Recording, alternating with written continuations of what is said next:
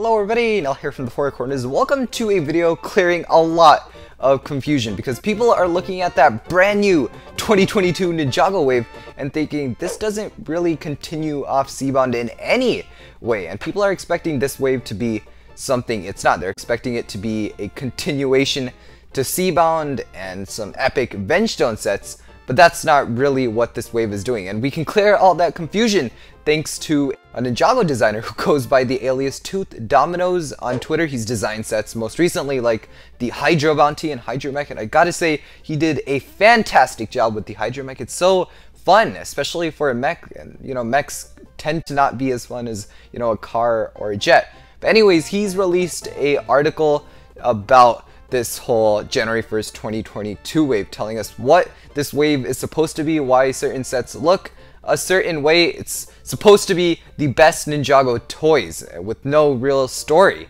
And seriously, check this thread or article out because it'll give you a whole new appreciation for the 2022 sets, really knowing what their goal is. But one thing that stuck out to me in particular that we need to talk about today is a specific section in this article. So let me quote it real quick. So after these specialized launches like Prime, Empire, and C-Bound, and what he's talking about here is, you know, usually typically Ninjago isn't making submarines and video game vehicles.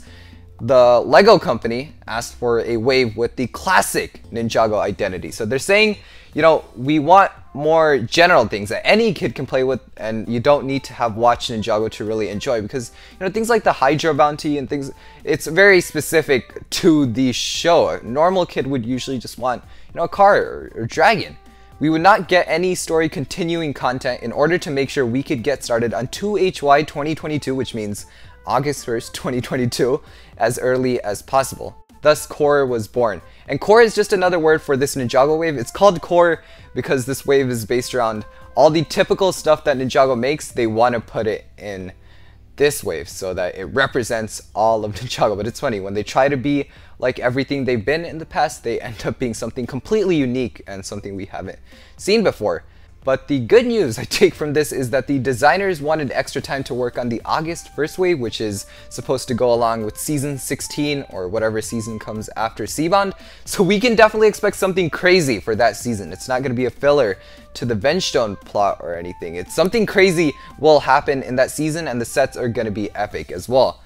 The bad news here is that we're not going to get a season this spring like we're supposed to. So season 16 is technically delayed, or I guess it's not delayed if it was planned to release then anyway, but it's not coming out soon. We are getting some shorts, but they are not going to be connected to the story in any way. It's kind of like really good product animations just to spice up the sets a little and make you want to buy them a little more.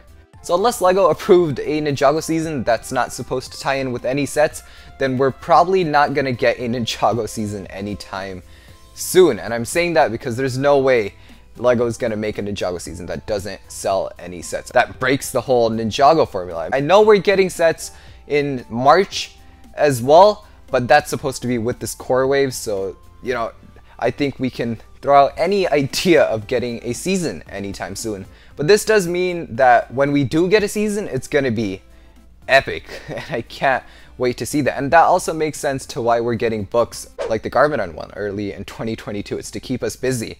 But the really sad part about this is it means we're probably gonna go through another content drought. I mean, we're already suffering through a content drought where C-Bound came out in April of 2021 this year, and it has been pretty blank ever since then, and it looks like it's gonna stay blank. I know we have the sets in the middle, but that's only gonna carry us for so long. We need episodes. So that is the situation right now. It looks like the content drought is gonna go all the way till probably June, July, when the next August 1st season's trailer and everything starts coming out. It's kind of sad. We've been waiting for season 16 for so long, and now the wait continues. But on the other side, the product when it comes out is going to be very, very good.